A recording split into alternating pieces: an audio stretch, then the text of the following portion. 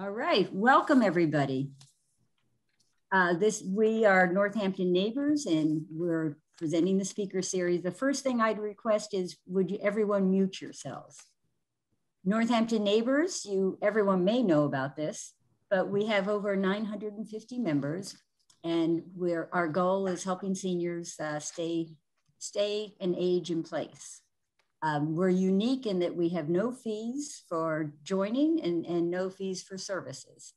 We're thinking about shortly rejoining, being able to give direct services to all of the people who are over 55 who request them. We've had a bit of a pause during COVID for obvious reasons. I want to acknowledge that two of our committee members, I'm part of Northampton Neighbors and I'm part of the Speakers Committee. I'm Sarah Backrack. And Naomi Gerstel is here, who's our fearless leader of the Speakers Committee, and Mark Carpel, who's our leader and does some great presentations. So look him up on the Northampton Neighbor YouTube. The logistics are, we have Nina Kleinberg here, who's the computer person, and she will be recording this meeting. She does exquisite work. If you don't want to be recorded, when you want to ask a question, if we can ask it in person later on, just turn off your camera and you can ask the question. But otherwise, we are recording. We generally request that you put all your questions in the chat button at the bottom of the screen. Just click on chat, write your question, and then click on enter so that it will be seen. And we also have a great service called Otter. It's in the upper left-hand corner and it's for transcription. So if you want to read it as it's happening, just click on Otter. If you want to, if you see subtitles across the bottom and they're annoying to you, you can click on the CC button at the bottom of the screen and just click Hide Subtitles. Let me see. The talk is being recorded. You can find it on northamptonneighbors.org. YouTube channel, and you can also find it on Open Media. And all of our talks, as people probably heard Mark say, a lot of people check in and look at the talks later if they can't make it today. This is also our last talk for the season. We've been going since last May, every other week, and it's been wonderful, and the talks have been great. And we will take a summer break, and everyone hopefully will be able to enjoy the summer this year. But we'll see you on October 8th, when John Feynman is going to do a talk on stopping mass incarceration with humanity and weightlifting. And that should be, I'm very curious, and I think that's going to be a really exciting talk. So let me introduce Jennifer. Jennifer Restucci is very kind to give the talk for us. She grew up in the Pioneer Valley, went to college in New Hampshire, but she's worked in Georgia, Vermont, and Massachusetts, but she had to come home, and that's good. She's worked in ICUs with ICU patients after their strokes with spinal cord injuries, multiple orthopedic injuries, and she's been an OT for over 23 years. The last 9.5 years, she's been at Cooley Dickinson VNA in the hospice, and she'll let us know how to stay safe and continue to live in our homes. So thank you, Jennifer, for speaking, and I'm turning it over to you. Thank you very much for having me. I appreciate it. Allow me a second to share my screen with you. So one of the most important things when we think about being home is entering our home. So I like to always start by, first of all, explaining everybody's goal is to stay home. And heaven forbid, most of the people I work with in home care have had illnesses or injuries that have caused them to go to a nursing home or hospital first and then a nursing home or to a rehab.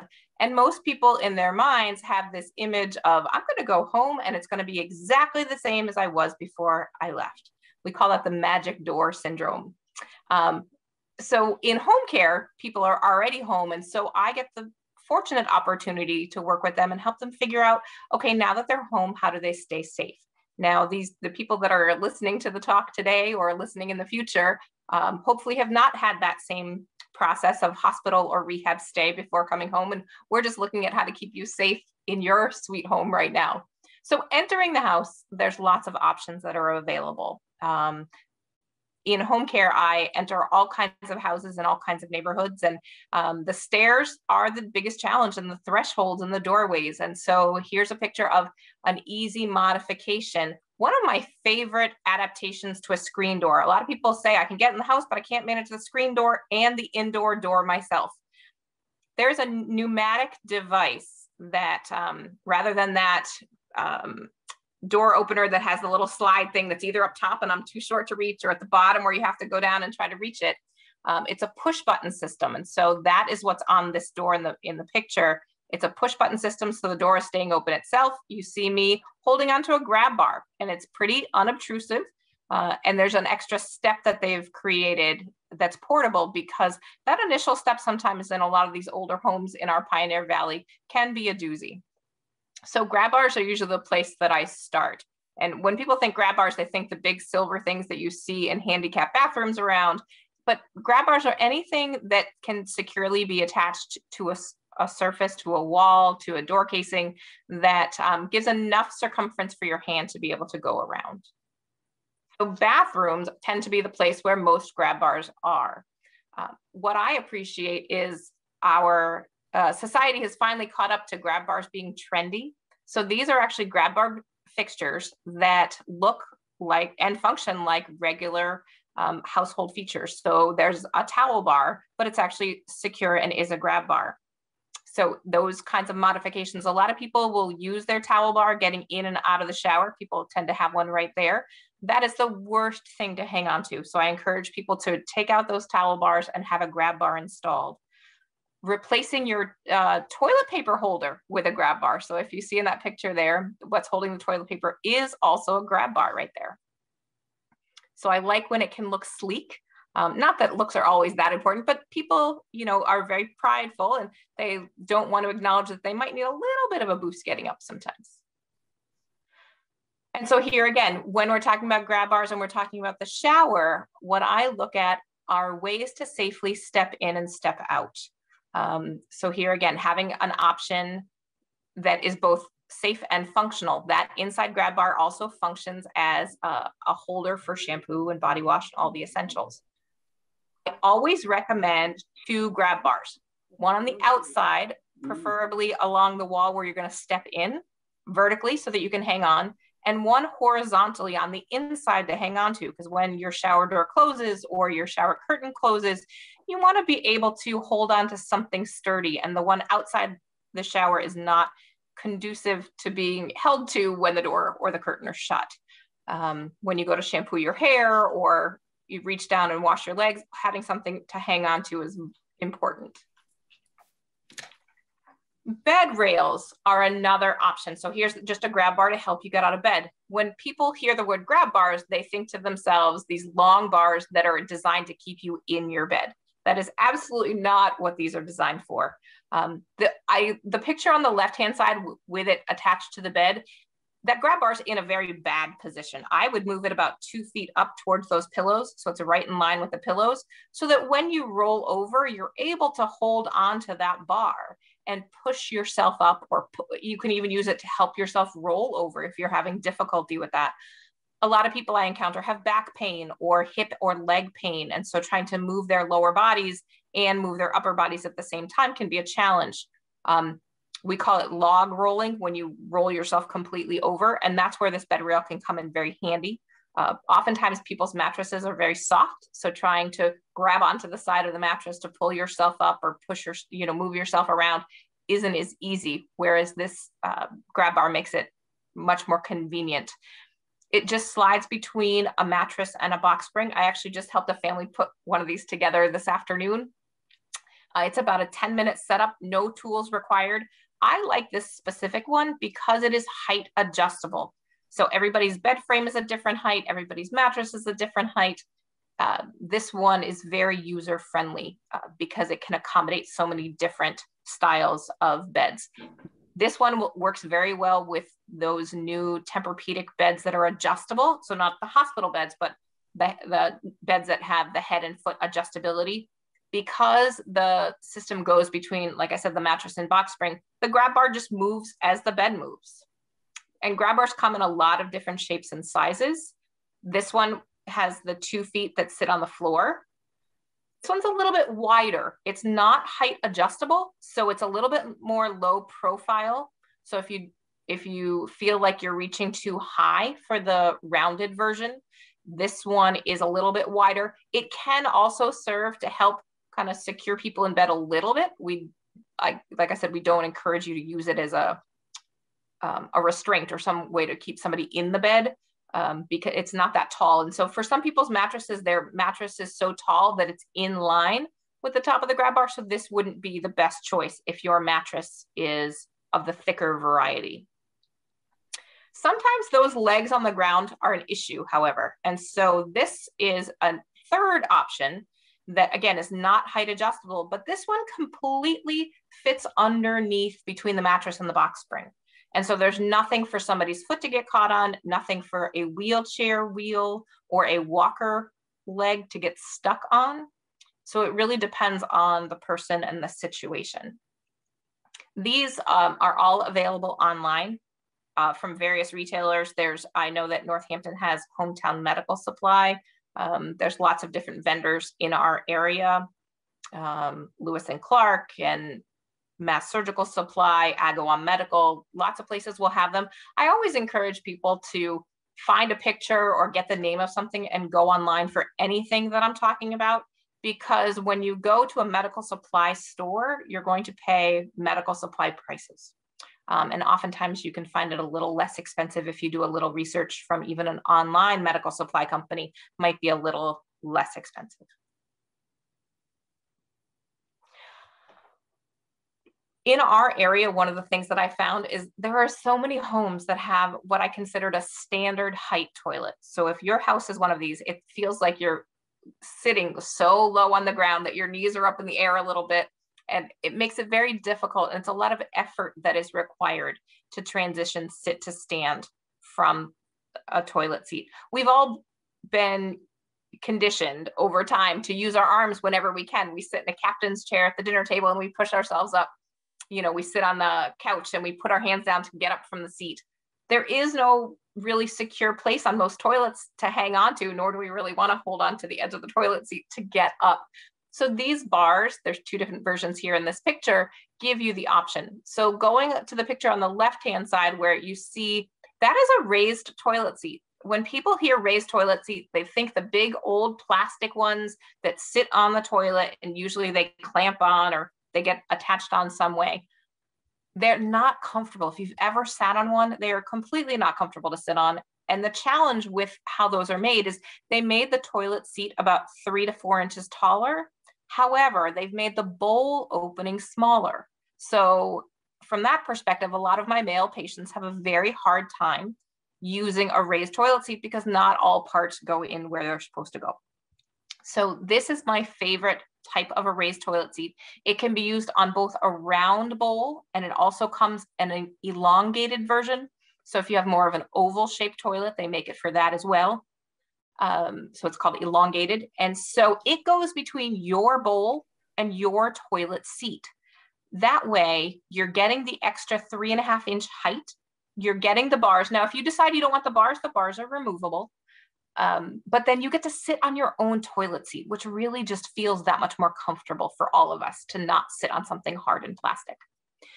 If your toilet seat is what they now consider comfort height, it used to be called handicapped height, but now that we all love it, it's called comfort height, which what most toilets that you buy now are. Then on the right-hand side, you see a picture that are just what they call toilet safety rails. We don't want to make your toilet any taller because on a comfort height toilet, which is usually about 18 to 19 inches, if we make it taller, we're talking 22 inches, my feet wouldn't touch the ground. So I don't need the height, I just need the bars. These are my favorite set of bars for the toilet because all 4 components, all 4 pieces of this toilet safety rails attach to the toilet itself. So there's no trip hazard. You see, there's nothing around the base of the toilet that people's feet or their walker or their wheelchair could cause a tripping hazard. Staying in the bathroom, showering, being able to bathe yourself is something that's huge. Most people, will say, well, Jen, you know what? I get in the shower and I hold onto the wall, or I hold onto that soap dish, you know, I hold onto the little bar where the washcloth is. So that is not a grab bar. That little washcloth holder is meant to hold just that amount of weight, just the weight of a wet washcloth. It barely goes into your shower enclosure, less than like 1/8 of an inch on either side. So any kind of weight or pressure can cause that to fall. So I always encourage people to consider having a seat. If you have back pain, if you have leg pain, if you just fatigue very easy, if you're somebody who's on oxygen and you get tired and just want to rest, having a seat in the shower, even if you don't use it all the time, it gives you the option to stay safe and enjoy a shower. A lot of people that I work with are afraid to take a shower because they're afraid to slip and fall, or they're afraid of the amount of effort that it takes to be able to shower. And so these are some shower options that we'll go through, some of my favorites. So a tub bench. So the big key with this one is 2 feet of this bench sit outside the tub, 2 feet sit inside. The backrest can be adjusted, as you see in the pictures, to go either direction. The handle is always on the inside. This lets a person safely sit on the outside of the tub, swing their feet in, and just scoot themselves across.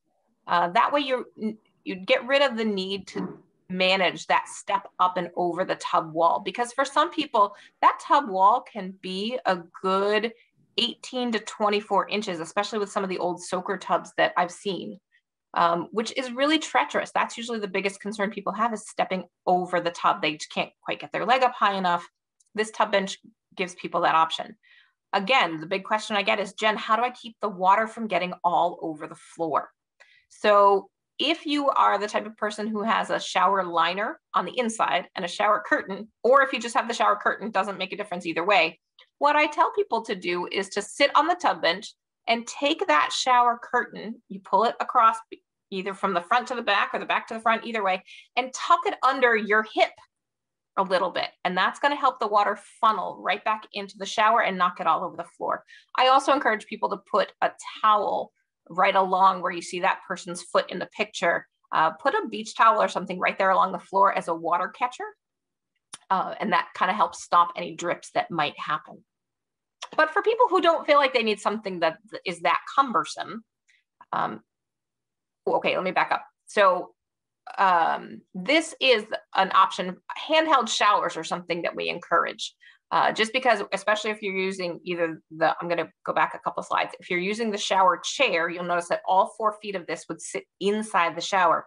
Again, it's height adjustable. You've got armrests to hang onto to safely transition sit to stand. Or if you're sitting down on the tub bench, you're going to want a handheld shower. Now, the handheld shower attaches at the top where the faucet is. But if the whole point is sitting down for safety, you don't want to stand up to get the shower head down. These are options, add-on options that you buy separately. The one on the left is actually securely mounted into the shower, screwed into the wall.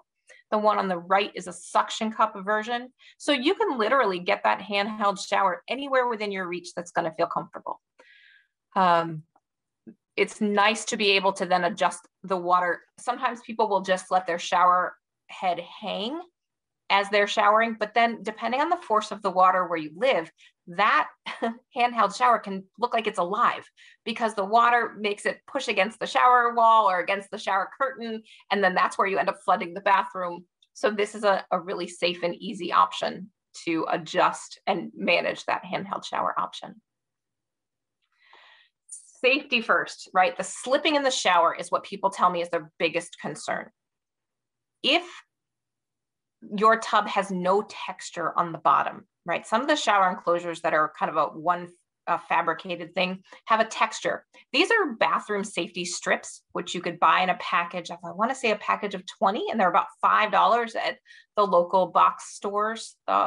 And they just adhesive on the back, and you just put them where you're going to stand. If you're going to use one of the benches or the shower chair from the previous screens, you put them right, you see where that picture is on the left-hand side, right in front of the drain, so that if you do want to stand to rinse or stand to do whatever you need to do, you know, wash private parts, you have something right up under you. And so I also have people use these in front of the toilet. If you have linoleum or if you have tile, I'm not a big fan of rugs in front of the toilet because they become a safety hazard with either a walker or a cane or a wheelchair. It gets bumpy, but I do like putting down these strips for traction. If this is not an option for you because you have a textured bottom of your tub, my next option is one of the, what I call the old time rubber mats with the suction cups on the back. So you want to make sure that it's the kind that do have the suction cups and not a mat that just lays in the bottom, because if there's no suction cups on the back, there's going to be nothing that's going to help it adhere to the bottom of your tub. You always want to put it in when your tub is dry so that you can get as much of a suction as possible. If you are using a tub bench or a shower chair, I encourage people to put the mat down and then put two of either the front legs of the chair or at least one leg of the tub bench on the rug to help keep it secure. Getting dressed is another area that a lot of my patients find effortful and challenging. And so I have a couple of strategies for managing keeping your independence. So on the left is a reacher. It's called a grabber. It's called a picker-upper, whatever you'd like to call it. It comes in a lot of different lengths and a lot of different configurations. This one looks to me about a 32-inch, so just under 3 feet, which sounds like it's a wonderful length. Unless you are 6 feet tall, this one is going to be too long for you. 24 inches is really a great dimension because you're going to be using it. It's on a trigger system, so you're going to pull the trigger and this end, the teeth are going to close. So if you think about it, 2 feet, if you're holding it, you pull the trigger, you bring it up to you, you don't want to have to reach out 3 feet to pick up something. You want it to be pretty close to you. So a shorter one is a better option. Now you can buy them where instead of being a vertical orientation, it is a horizontal orientation for squeezing. It doesn't really make a difference. That's a preference for people. They also make them now with suction cups in the horizontal orientation, which is great if you can't reach a glass or if you can't reach a soup can. I wouldn't pick up anything heavier than a soup can though, because that's a lot of weight at the end of a stick. But it is a great option for reaching your feet to pick up something. If you drop, it'll pick up a pen. It sometimes will pick up a pill depending on the size of the pill. I actually have put a piece of tape on the end and taught patients how to use tape to pick up their pills that they drop without having to bend to the floor. You just put a piece of tape at the end and use it as a little grabber that way. There's multi-uses. I encourage people to have these in every room of their house, those reachers. It's great for getting laundry out of the bottom of the washer. It's great for getting clothes out of the back of the dryer. There's so many multi-purpose uses in the bathroom. I teach people to be able to start their pants and their underwear over their feet by going fishing for their own feet using their reacher. The picture on the right-hand side is called a foot funnel. This is something that one of my colleagues shared with me about 7 years ago, and it is one of my favorite gadgets. I am not coordinated enough to use a long-handled shoehorn to put shoes on. I can't quite figure out which direction the shoehorn has to go, which direction my foot and heel have to go. And a lot of the people that I work with, their mobility is not good enough to be able to rotate their foot one direction or the other. So this is an option that just goes around the back part of a shoe. It just sits there. It's like the letter C, and you can see that there's strings attached. You attach it to the shoe, lower the shoe to the floor, put your foot right in the shoe and push your foot down. That device stays in place. Once your foot is in the shoe, you pull the string. You can pick up the string with the reacher if you have one, so you don't have to bend over for that, and you pop that shoehorn right out of the foot funnel, right out of the back of the shoe. And you don't worry about the back of that shoe caving in on you. And then you have to kind of dig it out, which is the hardest part with a lot of pairs of sneakers or soft backed shoes. It works with some slippers as well, depending on the firmness of the slippers themselves.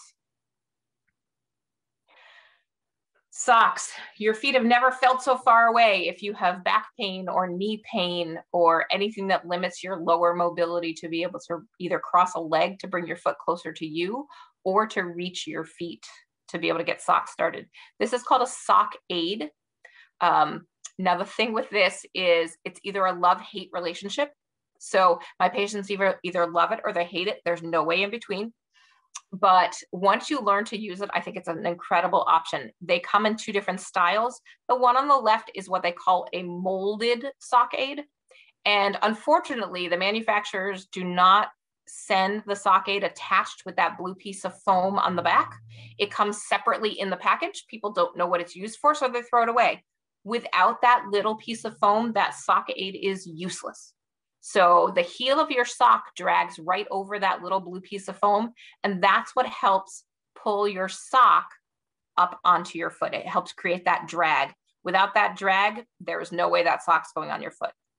The picture on the right-hand side shows the sock already on the edge, on the sock aid, and the person is pulling the sock over their foot. This one is considered a flexible sock aid. So it looks like 3 prongs, so it's moldable.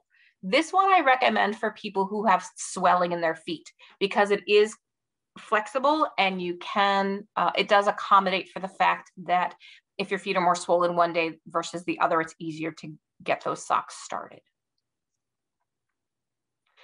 Compression stockings. So if you've ever worn compression stockings, you know that they're a bear to put on. And if you've ever put on compression stockings on somebody else, it's like trying to put on a pair of pantyhose for somebody else.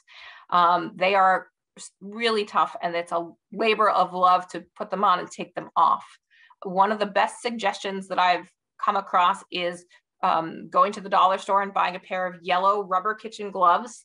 That helps a lot of my patients with arthritis who have a hard time trying to pull that tight material up their legs. This way, you can actually use the palms of your hands, and you can actually use the rubber kitchen gloves to be able to get socks started on those sock aids from the previous slide as well.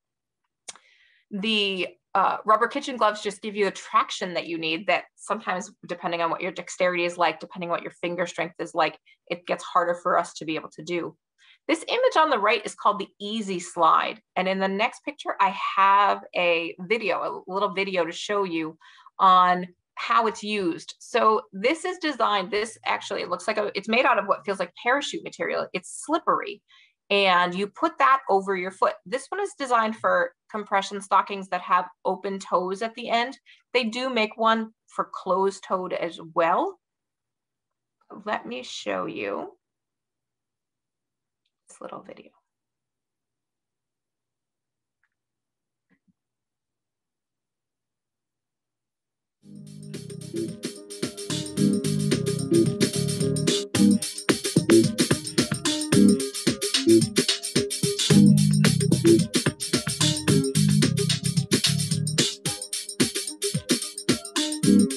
You can see that she's got gloves on, and she just put that right over her foot.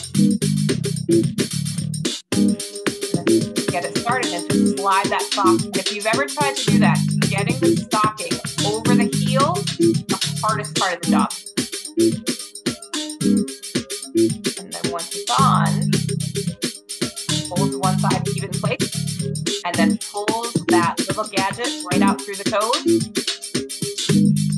and the stocking is taken place.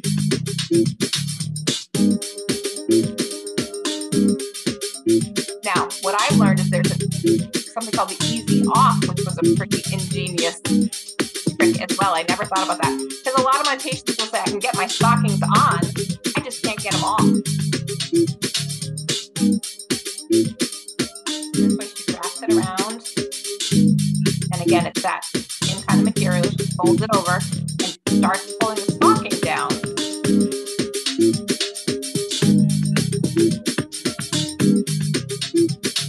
And then it'll pull over itself. It slides over itself easier.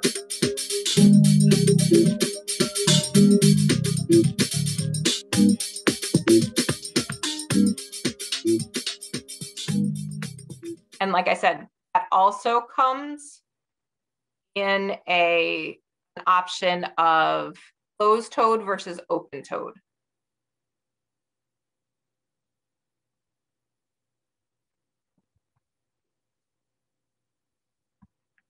Okay.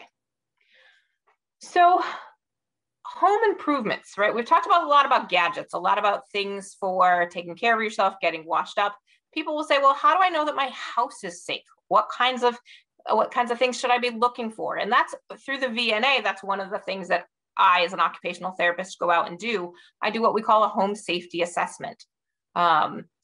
But nobody in your group really qualifies for home care services. So the suggestion I have is to ask a family member or a friend who doesn't live with you to walk through your house with you. A fresh set of eyes is super helpful to help identify tripping hazards. You know, one of the big things that we always look for is, are there area rugs or throw rugs that are around, or to step on a certain corner, or to lift your foot because that section curls up a little bit. Or is there do you have a rug where you have a wire running underneath?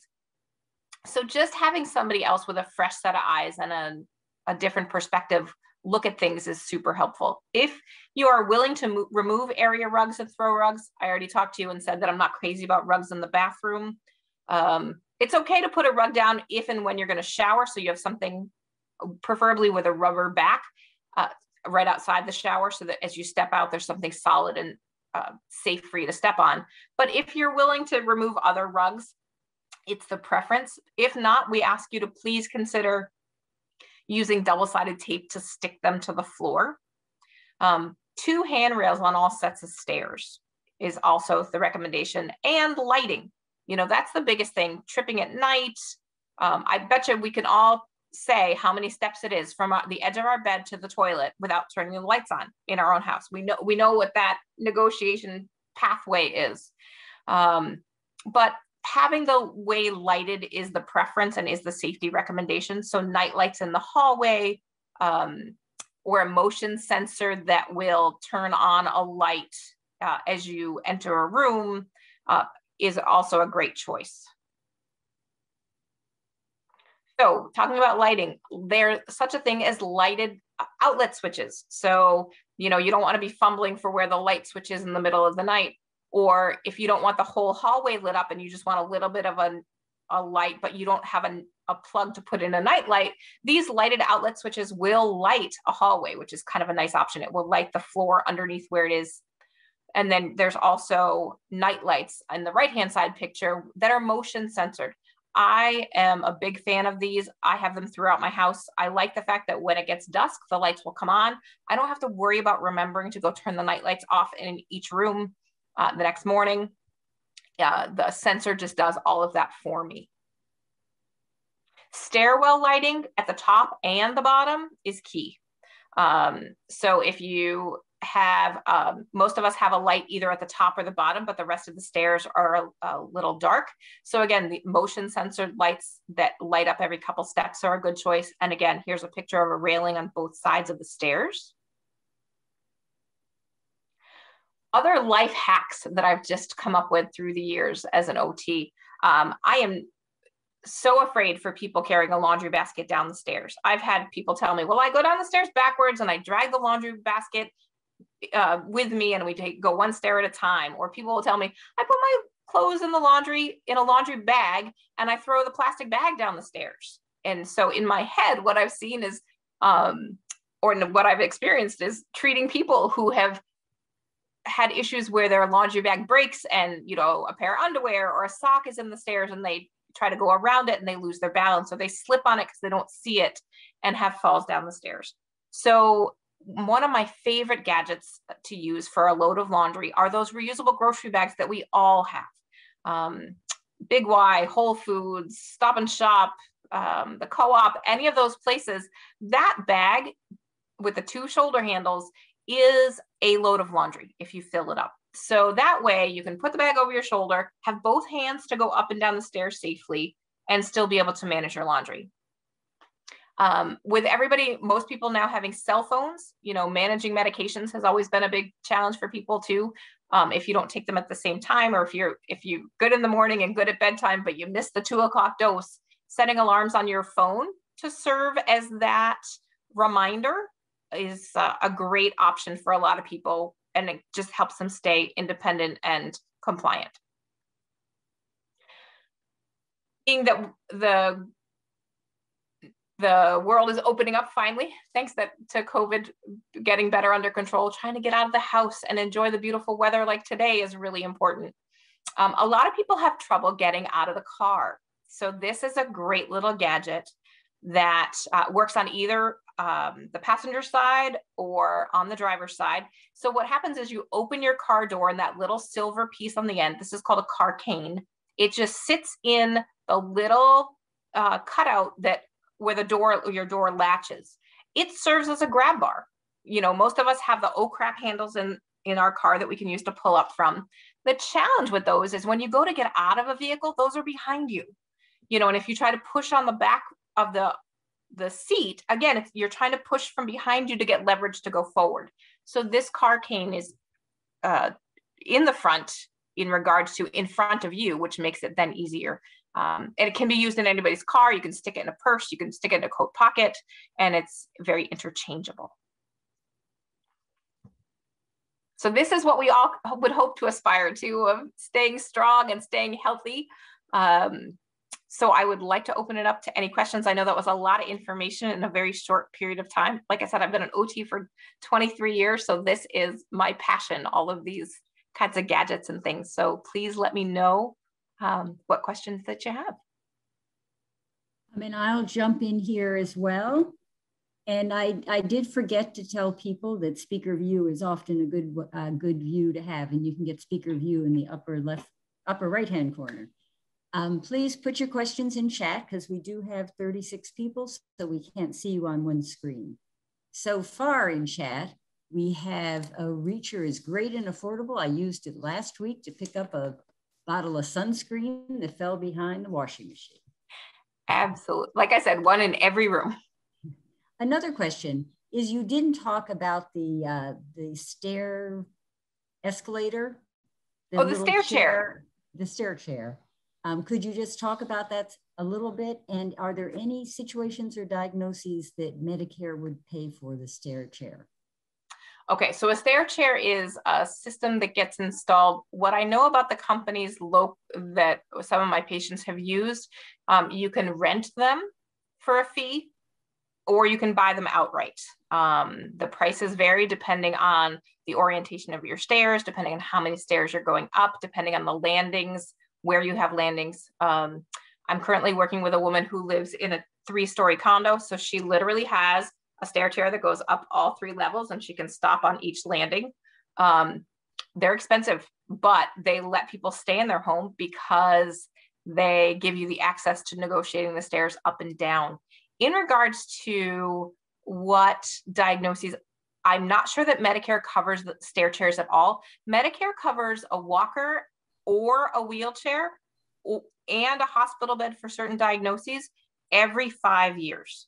So if you have a walker, I will get back to answer the stair chair question in a minute, but while I'm on this tangent, if you get a walker and then 2 years later you need a wheelchair, Medicare will not cover that because they bought you the walker 2 years prior. So it's always worth, if you have private insurance, it's always worth asking the question of if the insurance company will cover any part of it. But diagnoses, anybody who has balance issues, Parkinson's disease, people who have, I have a patient with ALS who uses the stair chair. I have a patient with severe arthritis who can't put weight on her left hip. She's the one who has the spiral stair chair up her both sets of stairs for her. People who have an amputation and who cannot negotiate the stairs anymore because of not using a prosthesis, that's a good option. I have a gentleman who used a stair chair after a stroke. So there's a wide variety of diagnoses that it would work for. There is something, and the name is going to escape me right now, and I apologize, but Mass Rehab, oh goodness. There's an organization where you can, it's like kind of like a reverse home equity, where you can borrow money from the state to make home improvements. And that loan is not taxable and it does not get paid back until after you sell your house. And I cannot come up with the name of that right now. I apologize, but I can get you the information so that you can share it with the group later on. I apologize that the name is not coming to me at the moment. I had done this talk for Amherst Neighbors back in February, and one of the participants there had actually used that program and she loved it. She had nothing but high praise to say for how easy it was to use and what a great resource that was. Someone just asked, does a stair chair have the capacity to turn a corner if you don't have an actual landing, you just have a curve? It does. It does. So the minute you start to add corners, that's where the price gets very extensive. And so I can't say for certain. I had a family friend who just had a straight stair chair put in because the woman had a brain tumor, and it was $16,000 for a stair chair to go up a flight of stairs, and they had a landing at the top and a landing at the bottom. So when you start adding curves, it gets much more expensive.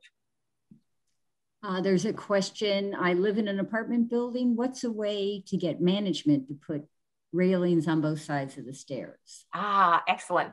First of all, asking. Sometimes you can just saying, you know what, I went to a talk today and they talked about the importance of putting up 2 railings. Would you be willing? So sometimes even just starting there. You can also go through your primary care doctor, or if you have an issue with mobility or a concern for falls, asking your doctor to write a letter. They have medical assistants in the doctor's office who are more than willing to do things like that. That will then, that might be enough.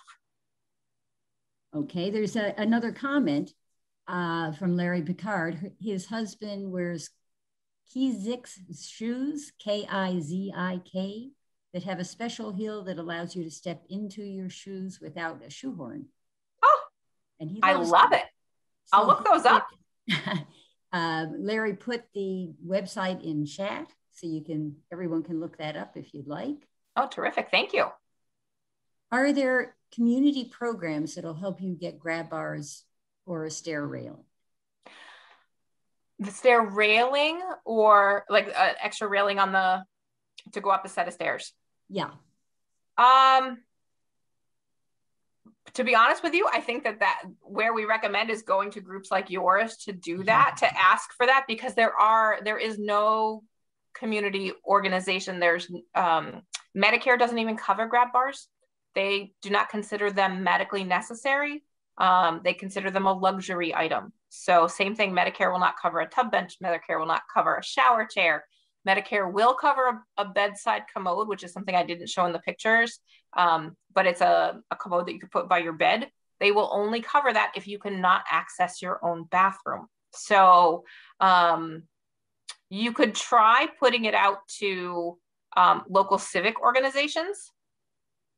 Yeah, I saw the chat of the luxury item Medicare is nuts. Yes, I would love to have the CEO of Medicare as my patient on a fixed income. Like they have no idea what, the fact that taking a shower and feeling safe and being able to wash yourself and wash your hair and have that dignity, how that's considered a luxury item, I don't understand. But try civic organizations. Sometimes you can find groups like the Elks or the Lions that might be willing. I think the issue now, unfortunately, in our society is liability. A lot of organizations are not willing to install grab bars or railings out of the liability issue.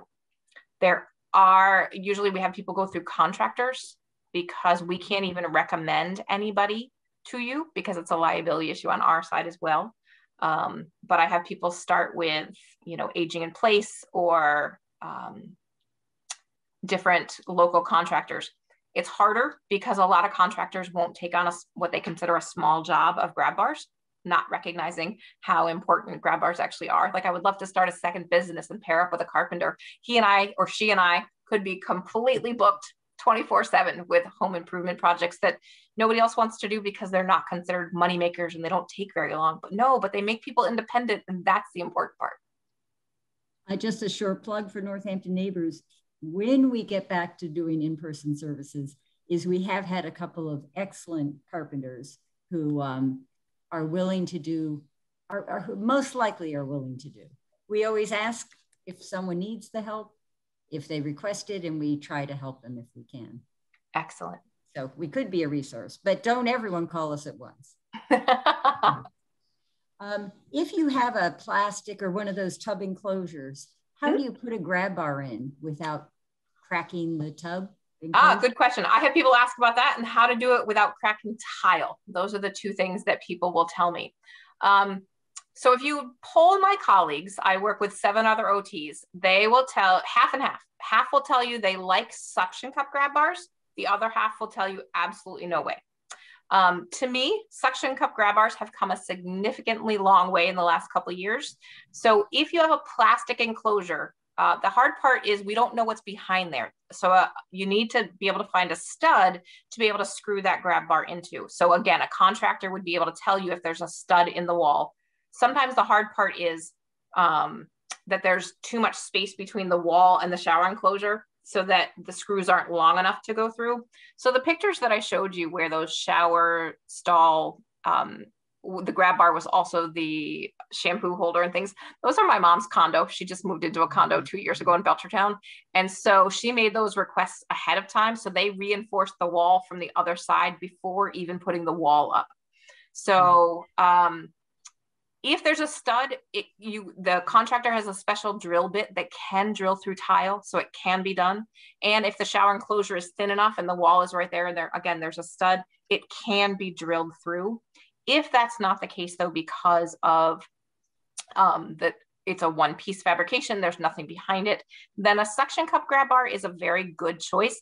I would get make sure that you get the kind that has an indicator. So when you push it against the wall, there's a locking mechanism. There's a little tab on the side that turns green to let you know that the suction is good. When it breaks the seal, it turns red. So it's kind of like a stoplight. Green means go, you're good to go. Red means nope, you need to resecure it.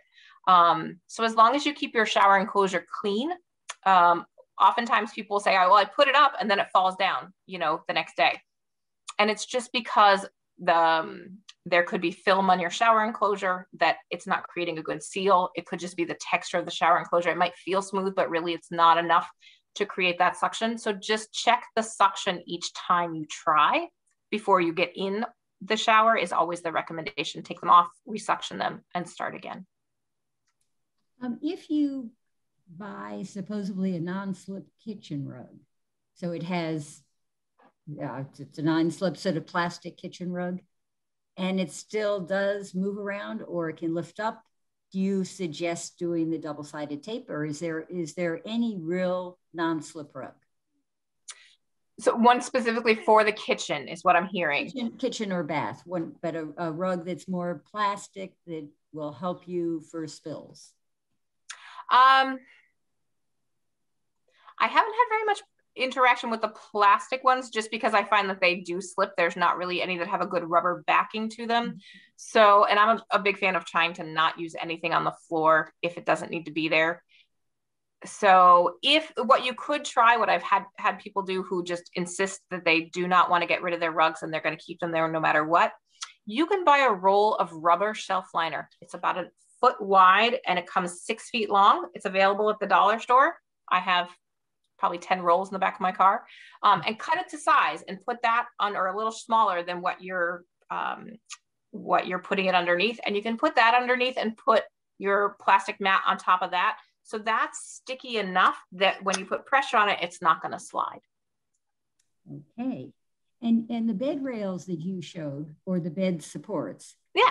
If you tend to have a problem with dizziness when you sit up in bed in the middle of the night to then get up, are they strong enough under the mattress to support your weight if you're trying to stand and wobble?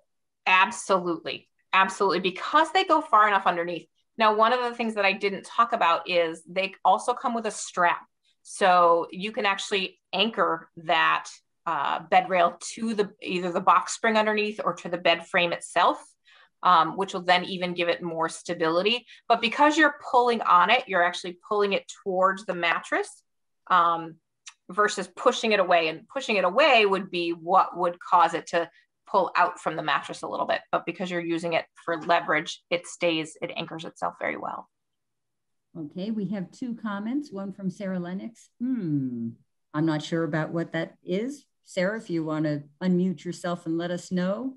And another comment while she unmutes from Johanna is, I love the rubber mat under a throw rug. it can make a big difference. I have some people who unfortunately just don't have the funds to buy a rubber backed mat for outside of their shower. They just can't do it. And so I'll go out to the car, cut a piece of the shelf liner from the back of my car, put it down, and either use the rug that they already have to then create that non-slip surface, or they put their towel down if they insist on using a towel instead. So there's lots of options for that rubber back shelf liner stuff. And they make something in my profession called Dysum, which is super sticky. And it's often used for people whose plate might get away from them, or I put it under people's wheelchair cushions so that they don't slide out of their chair. Sometimes people will go to scoot forward and the cushion goes with them. So you can put a piece up under there. There's lots of uses for it. But I like the dollar version as opposed to a roll of Dysum that goes for about $100. So that makes sense. Cheap and cheerful on my end of the world. Okay. Sarah Lennox says that was a message from the cat who walked on the keyboard saying how much she liked the Wonderful, Sarah. I'm even getting furry friend support. So tell the cat thank you very much. Okay. If we have any final questions, raise your hand or unmute yourself. If you're on speaker view, your picture will show up. Otherwise, I want to make one more plea for Northampton neighbors, but I really want to thank Jennifer for giving a wonderful, wonderful talk. I think it's helpful. I have my notes on what I'm going to go out and buy or search the internet for, because in my view, I want to prevent it before anything happens. And that will help, I hope. So thank you. And we can't clap, but we can do whatever. Thank you. So thank you everybody for attending. Northampton Neighbors, as you know, is a nonprofit, or maybe you don't know, is nonprofit. We rely on writing grants and donations. So if you love this talk, if you love anything, if you love Northampton Neighbors, please go to northamptonneighbors.org and give us a donation if you're able. But it's been a pleasure, and thank you very much, everybody. Thank you, Jennifer. Thank you. It was my pleasure.